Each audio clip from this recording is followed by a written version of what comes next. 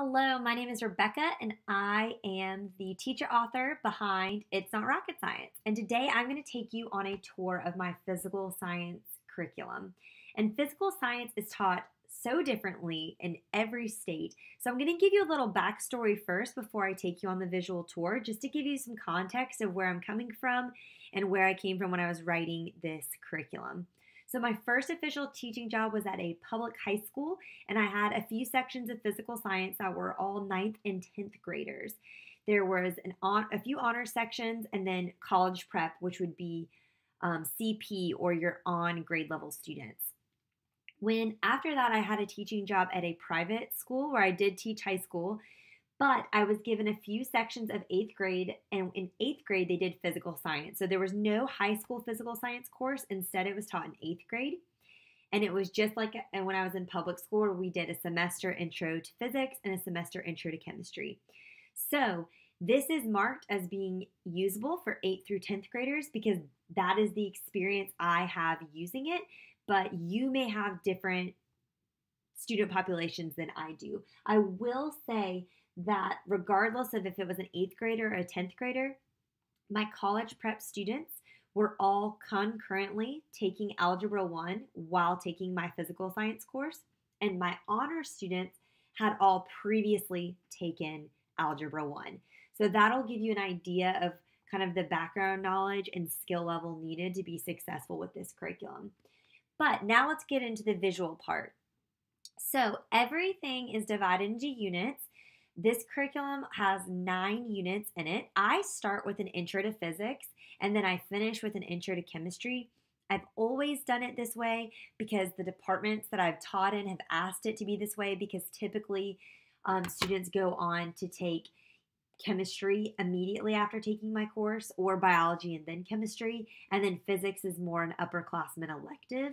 So the chemistry teachers had asked that the chemistry would be the second portion so that it would be the most fresh in their minds. So this is kind of how I've done it, but it definitely can be switched up. Regardless, I would start with Unit 1, which is just kind of an overview of a bunch of different skills they'll need for the course. We do lab safety and equipment, measurement, dimensional analysis, and scientific notation, and then an overview of experimental design that some would refer to as a scientific method. But for this video tour, I'm going to take you on a tour of motion and force. It's one of my favorite units. All of the units come with 5 folders. An implementation folder, which is all of the notes that you need to be successful teaching this. When I decided I wanted to start writing my curriculum up to be shared with other teachers, I wrote it with the first year teacher in mind. I thought, okay, when I was a first year teacher, or when I was teaching this subject, like when I taught AP biology for the first time, what do I wish I had had? So these are all those supplemental support documents that I wish I had had, and they were especially helpful when we adopted our son and I went on an extended maternity leave very last minute, and I had a substitute teacher, a long-term sub that was not a science person. So these were all extremely helpful for that person. I have a packets folder, which I'll get into that strategy in a minute, notes, activities, and then all of your quizzes and tests. Everything in this physical science curriculum is differentiated on 2 levels: CP, which is your on-grade level, and then honors, which would be your more advanced students. In the implementation folder, I always like to start with the Read First document. This is going to be your best friend, especially if you're new to using my resources. It starts by telling you what's in each of the folders. It's kind of like your table of contents here. And then we just have an overview of kind of my strategy behind why I do what I do and how I organize the unit, I've graded things in the unit, which is some suggestions. You can always do what you prefer. The materials list, so you can kind of take this as your one-stop shop to go get what you need. I did not have a science budget at my most recent school, so everything I try to use are things that you can have around your house, or you can, easily pick up at Walmart or Amazon. And then I have my step-by-step commentary on every single day, what I did and how I did it in my classroom. This goes alongside your unit plans. So I have the unit plans available 4 ways.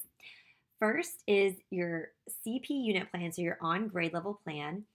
I walk you through your day-to-day. This would be something where I would print this and have this on my desk to refer to each day as I was teaching through the unit. This is all paced on a 50-minute grading period. Now, I also taught at a school that was on block schedule. So not only do I have the unit plans for honors as well, but I also have them for block, so 90-minute class periods as well. So that pacing is available for you. But then these implementation notes in the Read Force are they'd be most useful for you the first time you're teaching this through. Other resources in this implementation folder, newly added thanks to the pandemic, are distance learning tips. These are kind of suggestions if you're in a hybrid situation or you're fully virtual, for how you can make modifications for this. So this unit in particular, the majority of it can be used. I give some tips for how you could modify some of the labs that might be a little bit trickier. And then I have a list of all the things that can be done completely without modification at home. If you're in an NGSS school, I have an alignment doc included as well. This gives you some ideas for phenomena you can use to guide your instruction and really lead your instruction and how you're going to approach this with your students. And then I take every instructional resource that I use and I list out the science and engineering practices and the cross-cutting concepts that they go with. Also in here, we have editable versions of the unit plans in case your school has a particular format you need them in. I have a reference sheet for different conversion factors and things like that if that is needed for the unit. And also a how to write a great study guide tip, which we'll talk about in a second. Okay, I'm going to cut into the video that I originally made of the video tour and add a new addition, a new clip, because the packets folder was majorly updated in 2021. So I want you to see what is now included. So just like always, I still include the packet in two formats, the original CP college prep on grade level format and then the honors format. And the packet strategy is an organizational tool that I've used for my curriculum since day one. I find it so effective and helpful for my students, especially my students with accommodations. And it also just makes my life much easier only having to make copies once a unit. So essentially the packet is all of the student handouts that your students would need for the entire unit in one place. So the cover page of each unit is organized into concepts, and there's usually 3 to 4 concepts per unit. And I subdivide those concepts into objectives, key vocabulary, and practice questions, which are unique to physical science. So the objectives are really the skills that they will need to be able to do. Vocabulary are key terms they need to know. And then the practice problems just kind of give them an idea of some of the practical things they may be asked to do on an assessment. And there are editable versions of these cover pages, so you could customize this for your students if you have different expectations for them within the unit. And then after that, you will find everything that they need. So first, you will find Cornell note outlines for every set of lecture notes. And so these have embedded examples. There's tons of practice problems in the physical science curriculum, which I love. There are also practice pages that can be done in class or for homework, activities with graphing. All of the labs that you would need are already in here, as you can see here. And then if there are any projects, those are in here as well. Or for instance, if there's a lab station activity, like there is in this unit, there's the answer sheet for that. So everything your students need is right in here. And then there's another lab that my students really, really love in this unit. So that is your packet. And again, it comes in 2 formats. Now, we also have always had the paperless digital format as well. I added this in 2018. So there's also some paperless digital versions, and I will show you how that looks. But you'll click these links. They won't be interactive when you first open them. You will have to go to File and make a copy and then save them to your drive. But then from there, you'll be able to interact and you can share these with your students as well. So all of the text boxes are added in there, links to the lecture notes if you want them to watch the lecture video. I'll also include prompts like, okay, this is where you need to insert a graph here, and here's how you do that kind of thing. And then I love these also because you can zoom in and zoom out really easily for your students. Now, the newest addition to the packets that came in 2021 are I now have filled in versions of the notes and fill in the blank versions. So what that looks like is the same packet, but everything is completely filled in for your students in terms of the notes. So everything else would be blank, but then it gives them a chance to work through the rest themselves. So all of like the example problems are filled in, but then I still leave the practice problems that are in the notes blank so that they can work on those themselves. So there are now filled in versions as well as fill in the blank. So here's an example of what that looks like. And again, you can see that in comparison to what the original version is. And then we have those for the digital version as well. So you fill in the blank, and then here's an example of what the filled in version would look like. So still leaves them space to do some of the practice problems and jot some things down in the margins. Additionally, in this packets folder, you have the packet keys. That is where you'll have the answers to all the practice problems and examples, and all the practice handouts and things like that. And then last but not least, I have my students make study guides from these cover pages because all of the questions on my quizzes and tests go back to something from this cover page, which is why I love the packet strategy, again, just for alignment purposes. So I have my students make study guides where basically they have to define the vocabulary and go through the practice problems, and then also know that they will be expected to be able to accomplish those objectives as well. And so I have these study guide answer keys, so you can go over these on your review day if you would like, and they're fully animated in PowerPoint mode. And I have the problems worked out with all the work shown and everything like that. So those are there to help you as well.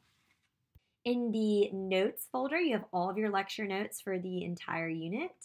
These are all fully animated in presenter mode, and they're .pptx, so they can be uploaded to Google Slides and used there as well.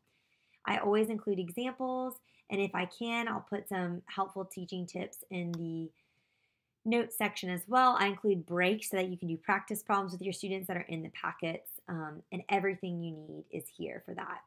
Additionally, I've recorded lecture videos for all of my notes, so you can actually preview every single honors and physical science video that I have.